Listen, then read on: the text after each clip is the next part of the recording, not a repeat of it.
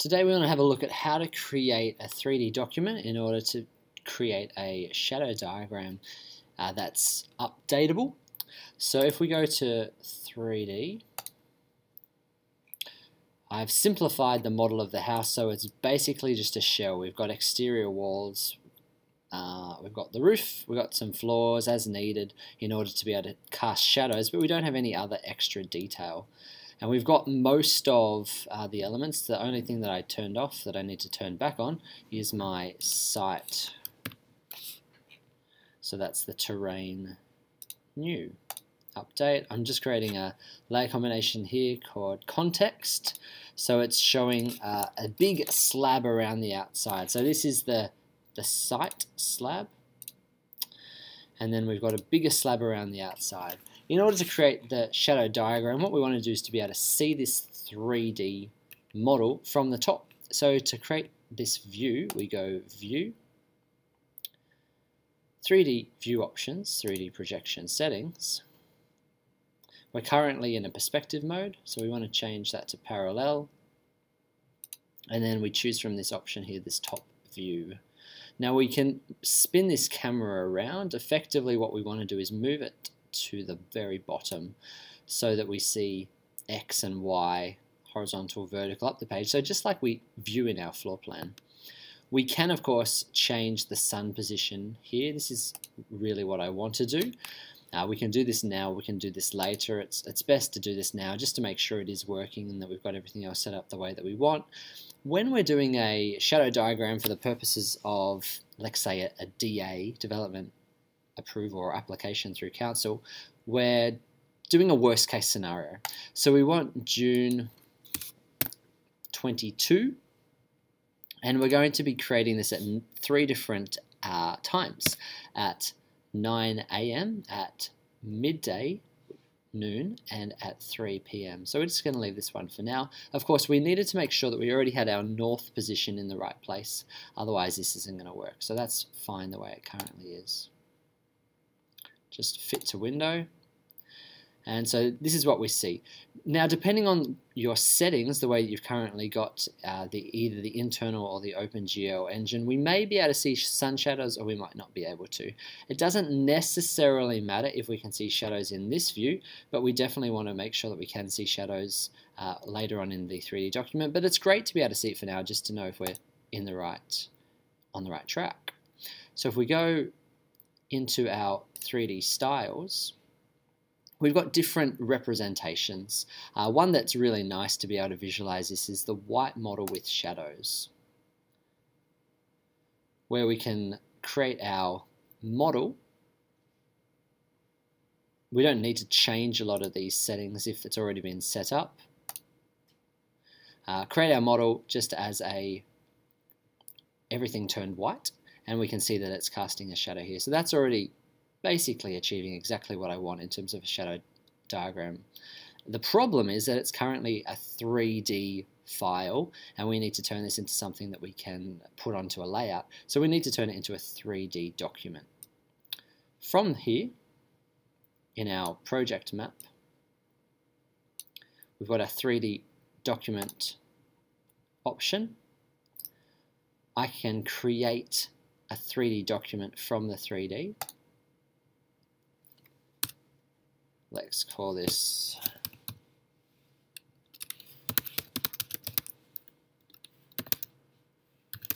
shadow diagram.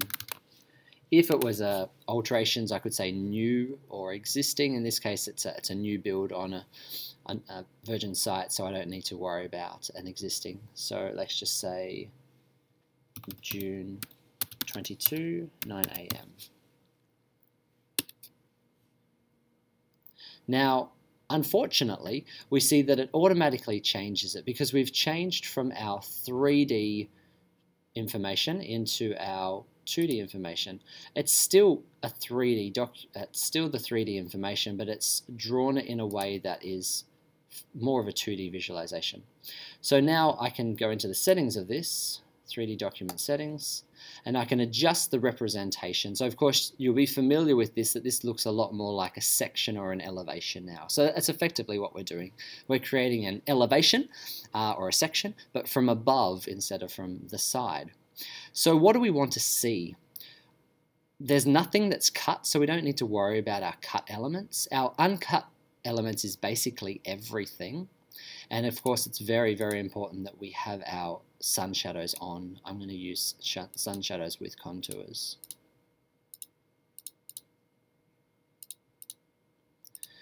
We want to make sure that, so we can adjust that if we want, and we want to make sure that we are changing this one. We can use the colors if we want. I like trying to take the colors out of it, so I'm going to use this uniform pen color.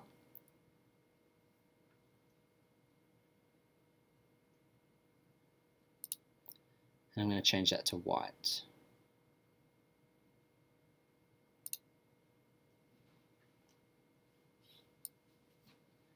Now with the sun shadows, it's currently set up as a 50%.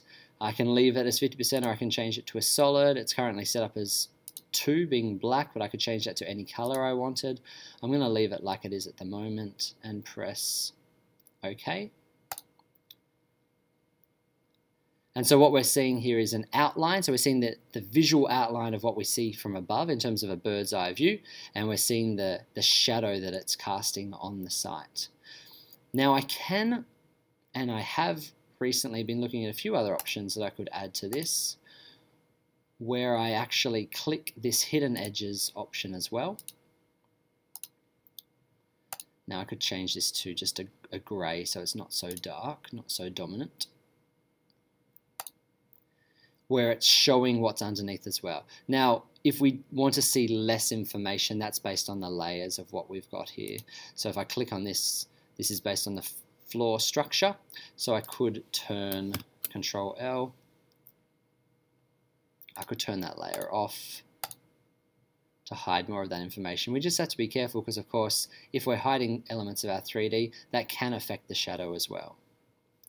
If we don't like what that's doing,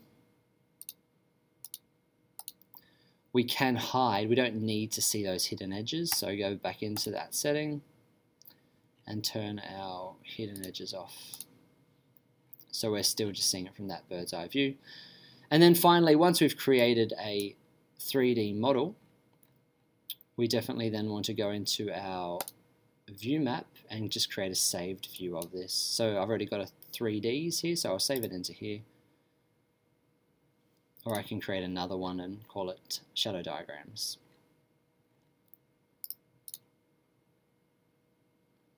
The name that I've already got is fine. I could adjust the scale. Scale is not going to mean a lot because there's nothing really graphic, but when I put this onto a layout, it's probably going to be at a much smaller scale, something more like 1 to 200. So I can change that now. Again, you can see that the scale didn't actually change anything. Now what I really want to do is to create multiples of these. So I can do this in a few ways, but I have to be a bit careful. It's best to create multiples using the same information. So I can duplicate this 3D document.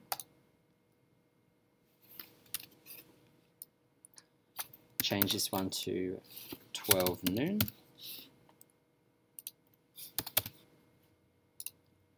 And then I need to adjust the settings. Now I'm just going to extend this navigator so you can see both of them simultaneously.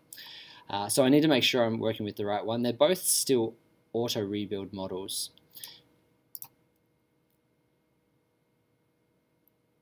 I can go into my 3D document settings.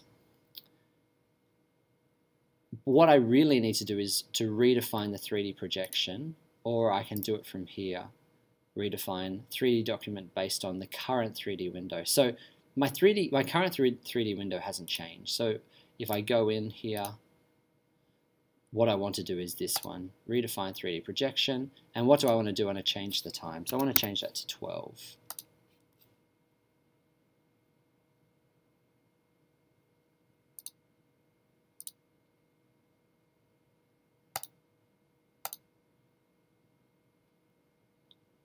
course, I can save this as a new save view.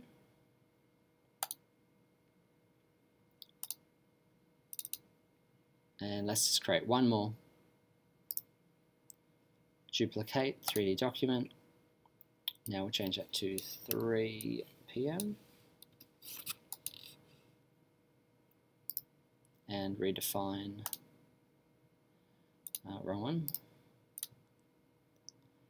redefine 3 p.m. Great, so we can see that all of those sun shadows set up in a way that looks correct.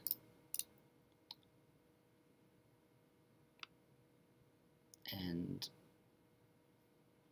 I can turn that off if I want to.